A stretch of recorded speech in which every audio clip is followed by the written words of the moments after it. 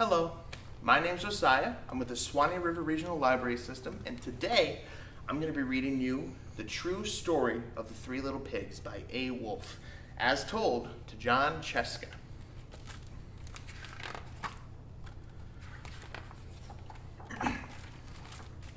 Everybody knows the story of the Three Little Pigs, or at least they think they do.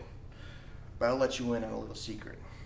Nobody knows the real story, because nobody has ever heard my side of the story. I'm the Wolf, Alexander T. Wolfe. You can call me Al. I don't know how this whole big bad wolf thing got started, but it's all wrong. Maybe it's because of our diet. Hey, it's not my fault that wolves eat cute little animals like bunnies and sheep and pigs. That's just the way we are.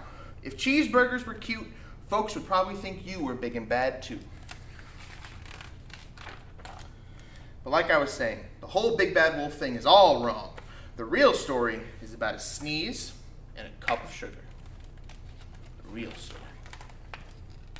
Way back in Once Upon a Time, I was making a birthday cake for my dear old granny.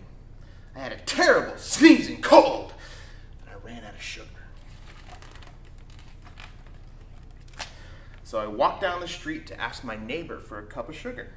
Now this neighbor was a pig, and he wasn't too bright either. He had built his whole house out of straw. I mean, can you believe it? I mean, who in his right mind would build a house of straw?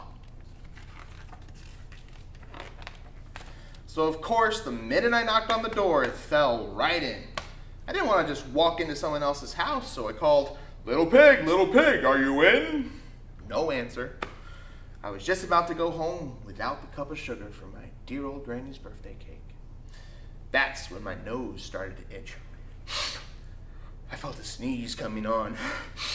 I huffed, and I snuffed, and I sneezed a great sneeze. And you know what? That whole darn straw house fell down, and right in the middle of the pile of straw was the first little pig, dead as a doornail. He had been home the whole time. Seemed like a shame to leave a perfectly good ham dinner lying there in the straw, so I ate it all up. Think of it as a big cheeseburger just lying there.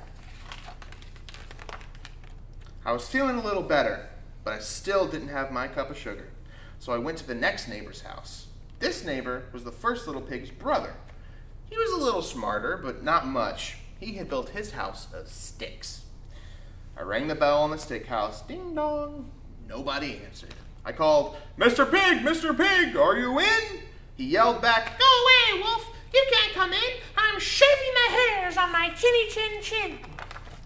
I had just grabbed the doorknob when I felt another sneeze coming on. I huffed, I snuffed, and I tried to cover my mouth, but I sneezed a great sneeze.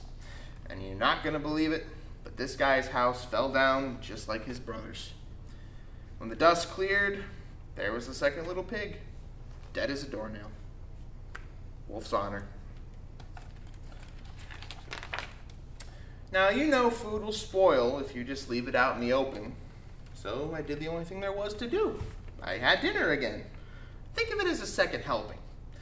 I was getting awfully full, but my cold was feeling a little better, and I still didn't have that cup of sugar for my dear old granny's birthday cake. So I went to the next house. This guy was the first and second little pig's brother. He must have been the brains of the family. He had built his house of bricks. I knocked on the brick house. No answer. I called, Mr. Pig, are you in?" And do you know what that rude little porker answered? "Get out of here, Wolf. Don't bother me again." Talk about impolite. He probably had a whole sack full of sugar, and he wouldn't give me even one little cup for my dear sweet old granny's birthday cake. What a pig. I was just about to go home and maybe make a nice birthday card instead of the cake when I felt my cold coming on. I huffed, and I snuffed, and I sneezed once again. And the third little pig yelled, "And your old granny can sit on a pin." Now, I'm usually a pretty calm fella, but when somebody talks about my granny like that, I get a little crazy. When the cops drove up, of course, I was trying to break down this pig's door, and the whole time I was huffing and puffing and sneezing and making a real scene. The rest, as they say, is history. The news reporters found out about the 2 pigs I had for dinner. They figured a sick guy going to borrow a cup of sugar didn't sound very exciting, so they jazzed up the story with all that huff and puff and blow your house down, and they made me the big bad wolf. That's it, the real story. I was framed. But maybe you can loan me a cup of sugar? Thank you for joining me today for this story. Check out our website for more stories like this, and also for activity sheets that are related to this story if you enjoyed it. Have a great day.